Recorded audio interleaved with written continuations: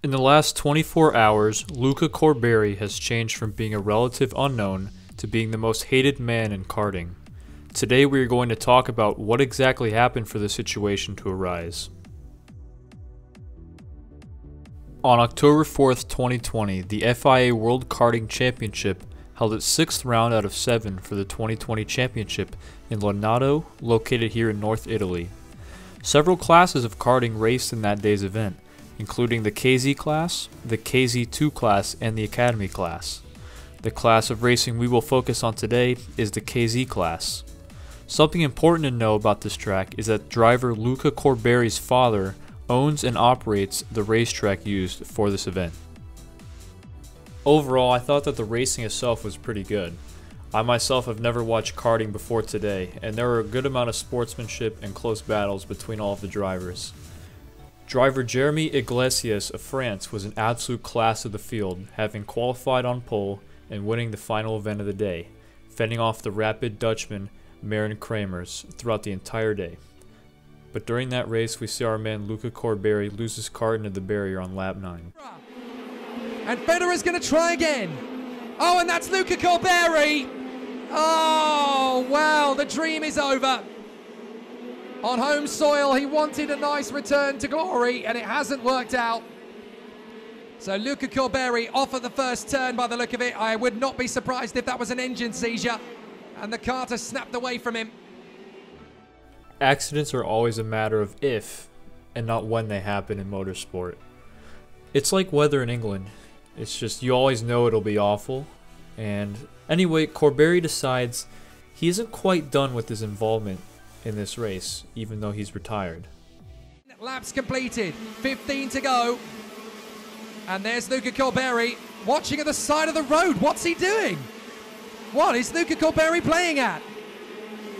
Oh, Luca Corberi, what on earth is he doing? I'm sorry, that is absolutely unacceptable. As Kramers makes the move on Baz Lammers, Luca Corberi makes himself public enemy number 1.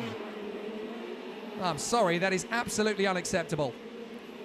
And he's going to completely negate the officials. They're going to walk across the circuit with him, but Luca Corberi is walking in, and he should be waiting at the marshal post. So up front, it's Iglesias leading, Kremes second from Lammers. Fourth is Federer, Longhi, Hiltbrand, Torzolini, Pohaka, Pex and Denner.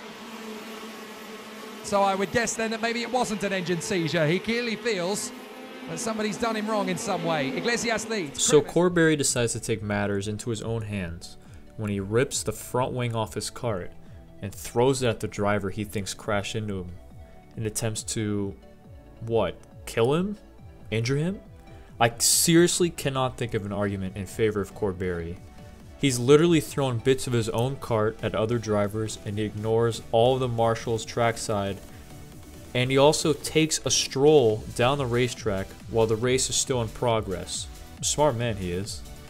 The commentators thought that initially Corberi's problem was an engine seizure, but they have become aware that another driver may have instead had a coming together with Corberi, leading to his retirement from the race.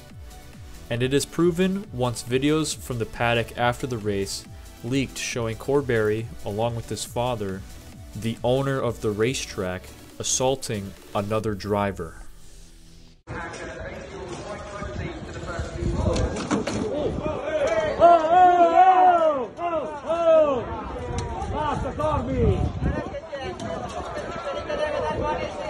Luca!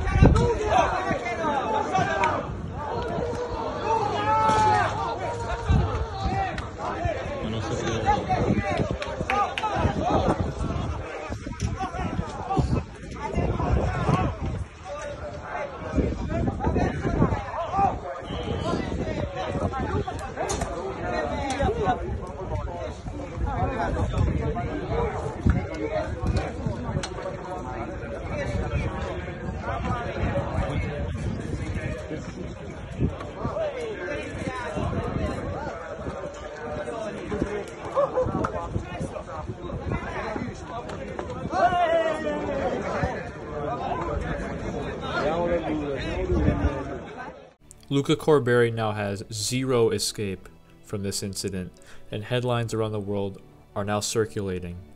Former F1 World Champion Jenson Button shared his 2 thoughts on the matter over Twitter, and his message was very clear, saying, Luca Corberi has just destroyed any chance he has at a racing career after his disgusting behavior today at the FIA Karting World Champs. His father owns the circuit and is seen power driving the guy into a wall. Life ban for both of these idiots, please. What do you guys think should happen to Corberi? Let me know in the comments down below. Don't forget to like and subscribe for more videos coming very, very soon. And until next time, cheers.